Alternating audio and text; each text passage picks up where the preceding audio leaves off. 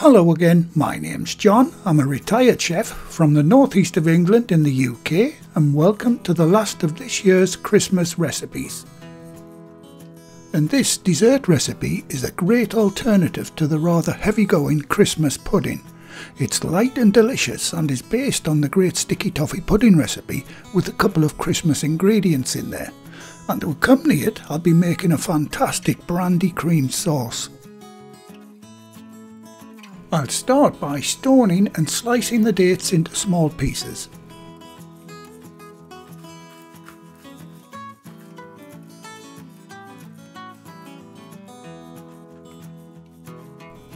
Right, the first job is to prepare the sticky toffee part of the dessert.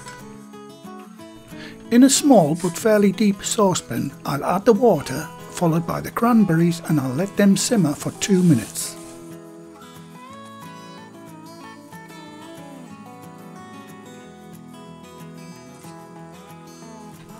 Once the time's up, I'll add the dates and gently boil it all for a further 3 minutes.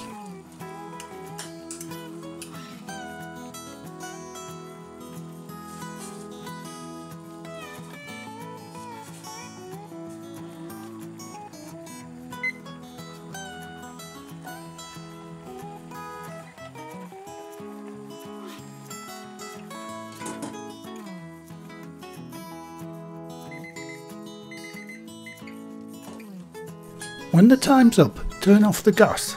Remove the pan altogether if you're on an electric hob, and add the bicarbonate of soda. You may know that as baking soda. Give it a good whisk. It will fizz up a bit, that's why we needed a deepish pan. The soda brings it all together into a sticky mass, and that's what puts the sticky in sticky toffee pudding.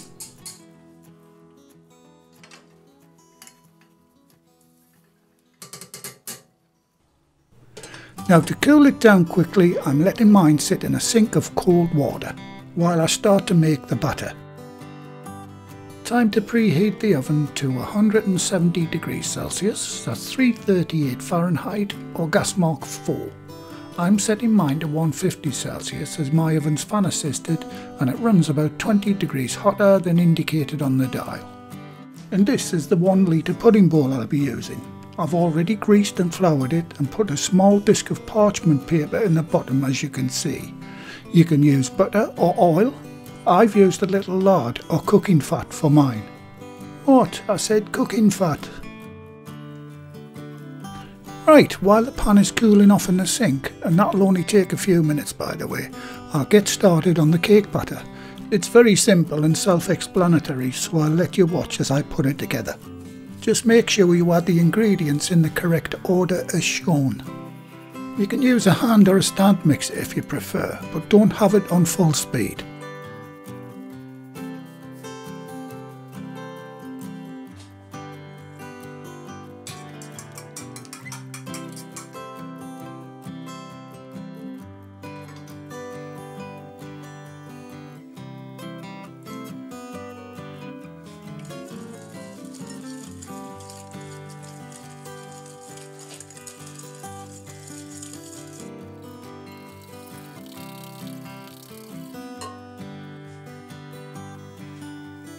Once that part's done, you can sift in the flour, mixed spices and baking powder. This is the mixed spices I'm using. I'll add a list of all the spices it contains in the description box below. There's probably an equivalent product where you live, just listed under another name. I just call it my Christmas spices.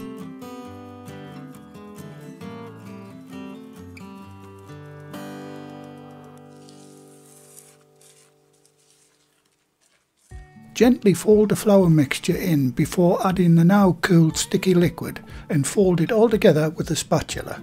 If you're using a machine, keep it on the slowest setting and only mix it until it comes together.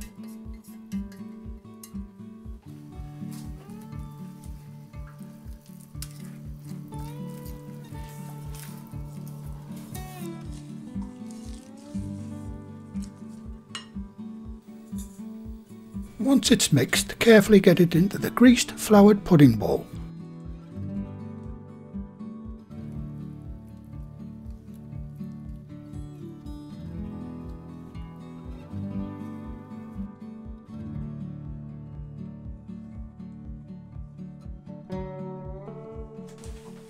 With the base of the bowl being small, you need to sit it in a small tray like I'm doing, and it'll be easier to get in and out of the oven too. Now get it straight into the preheated oven, which is set to 170 degrees Celsius, 338 Fahrenheit or gas mark 4, and set your timer for 1 hour and 10 minutes. Right, while that's in the oven, I'll get the brandy cream sauce made. What I've got here is 300 ml of double or heavy cream, half a teaspoon of vanilla extract, 2 teaspoons of icing or powdered sugar, and 1 tablespoon of this Napoleon brandy. You can use whatever you like. Irish cream or whiskey is very nice in this, or you can just leave it as a plain chantilly cream with the sugar and the vanilla. Or you can just have it with plain custard, or what our USA cousins call vanilla pudding, or so I've been told. Okay, what you do with this is add the ingredients all together and whip it up with a whisk until it thickens up a little as shown.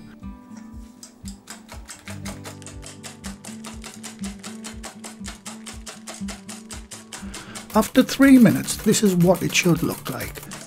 Quite thick but still runny. And that's my brandy cream sauce made. I'll get that covered and get it into the fridge. Right, once the oven timer goes off, test the cake with a wooden skewer or toothpick. If it comes out clean, it's done. If not, give it another 5 minutes. Mine's done, so out it comes.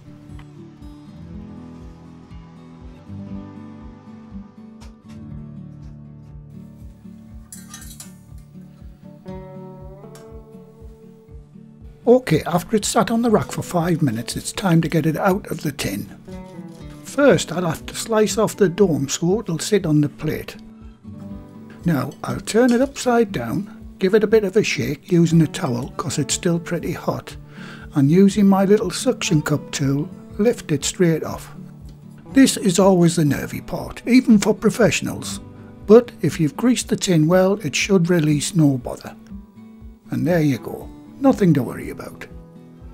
Right, I'll carefully remove the parchment paper, then let it sit for about 10 minutes, then I'll transfer it onto a serving plate and cut a slice off so you can see what it's like on the inside. And like I said at the beginning, this is a great alternative to the traditional Christmas pudding, which I find difficult to manage after the main course. But this has a spongy lightness plus the great Christmas flavours of the spices and the cranberries, combined with that classic sticky toffee pudding recipe.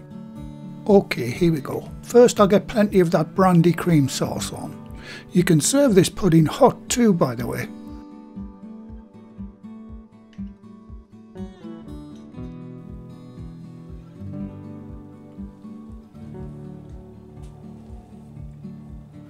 And that is absolutely gorgeous, and I'm not just saying that because it's my video. Sticky toffee pudding is one of the best desserts to come out of the UK, if not the best, but this recipe takes it up another level, and I really hope you try it. Well, nothing else to say on this one, apart from have a great holiday and a healthy and prosperous new year to each and every one of you. Well, thank you again for watching. Please like, share, comment and subscribe by hitting the circle above. If you do subscribe, activate the bell icon next to the subscribe button on my channel page. And by doing that, you'll be automatically notified every time I upload a new video. And in the meantime, here's a few of my other videos and playlists that you may want to watch. So, until the next time, be safe in the kitchen and bye for now.